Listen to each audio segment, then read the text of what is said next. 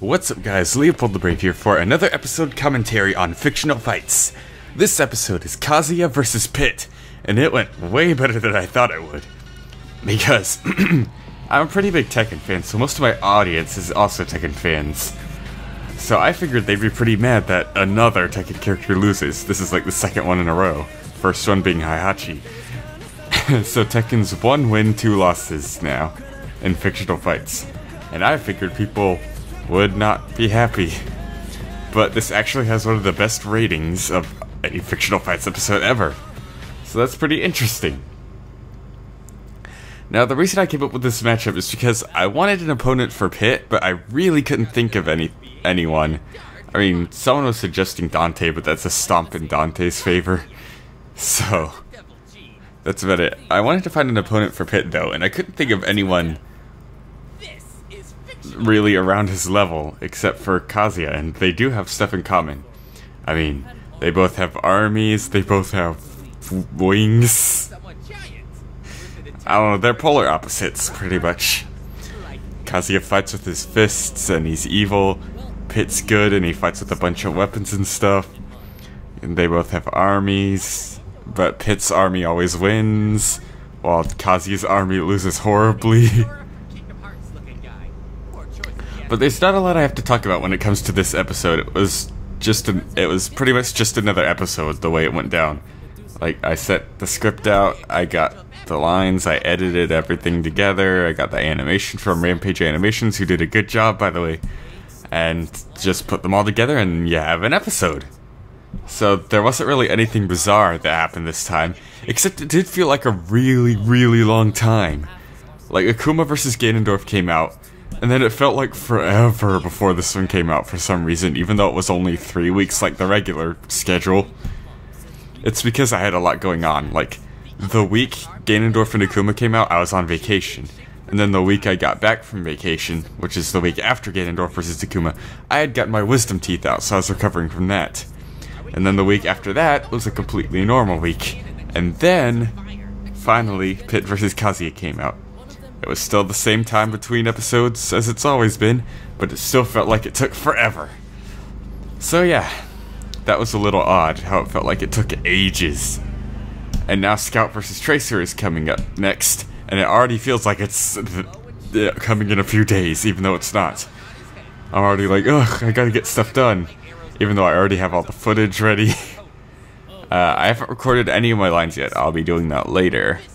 And sadly, I do not think I'll have an animation for that because Source Filmmaker is hard, and you can't make an animation like that in like a couple months or 3 weeks. It takes a very long time to make stuff in Source Filmmaker.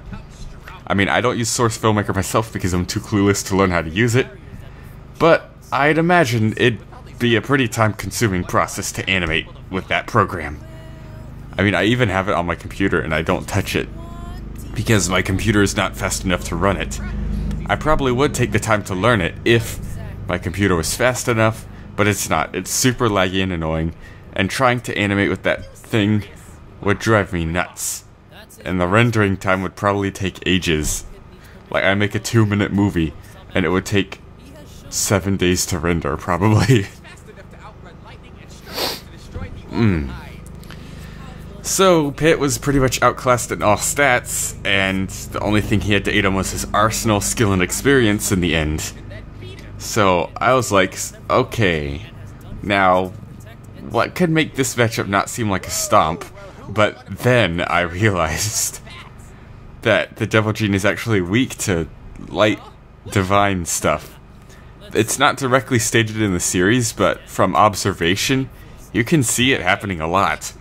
Like, the Devil Gene always loses to the light whenever you see them fighting on screen. The only time I think the Devil Gene's ever won was in Tekken 2, when Kazuya had Angel and Devil fighting over him, and then Devil ended up winning over Angel. Because Kazuya's lame and can't fight off evil at all. He just gives into it like a little wiener. So, yeah, the Devil Gene has a weakness to divine stuff. That would come into play in Jin vs. Sasuke, but Sasuke doesn't have anything divine. So, I don't think Jin has anything to worry about there. I'm still making my way through Shippuden. Like, I like Naruto. Naruto's one of my favorite animes of all time. But I had only watched Naruto. I haven't watched Shippuden yet because I couldn't find anywhere to watch it. But then I was like, oh, it's probably on Hulu, like the first series, and it was. So I'm making my way through Shippuden still, and I'm loving it, as always. Sasuke's so cool. I love the original Naruto, and Sasuke was what made me like it. He's such a cool character. I know people think it's dumb how he was like, I'm evil now, and then he suddenly switched back to good at the end or something. Yes, the end was spoiled for me. I know. Like a lot of other things that get spoiled for me. Death battle.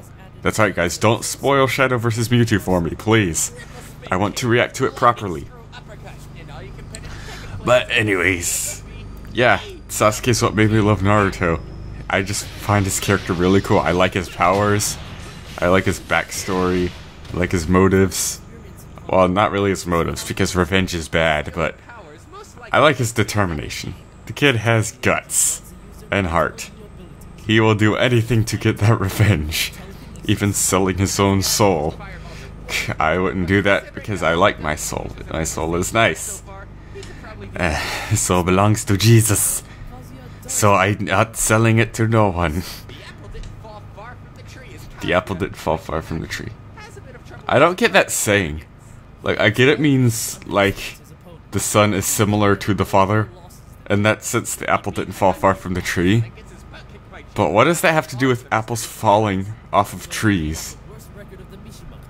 Because, I mean, if the apple falls off the tree, the apple was still on that apple tree.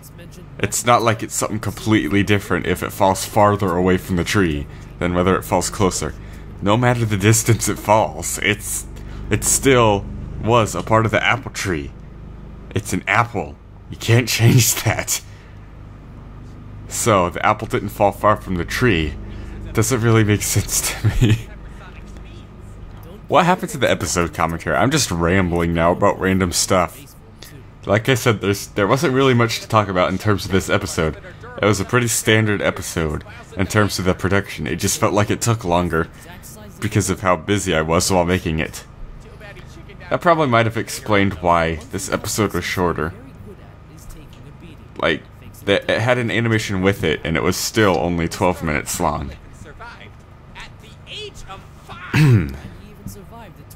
So, I've made this whole big deal about Kazuya being a human, and how humans survive crazy things if they're in fiction, like Saitama and Krillin. I decided to make a big deal out of that because I actually have seen people who go, well, Kazuya's, or this character so-and-so is just a human. They can't fight Goku. Whoa. But humans in fiction have done some pretty crazy things before. Anyways, that's all I pretty much have to say about that. See you guys later in the next episode commentary for Scout vs. Tracer after that episode comes out. Whoop-de-doo.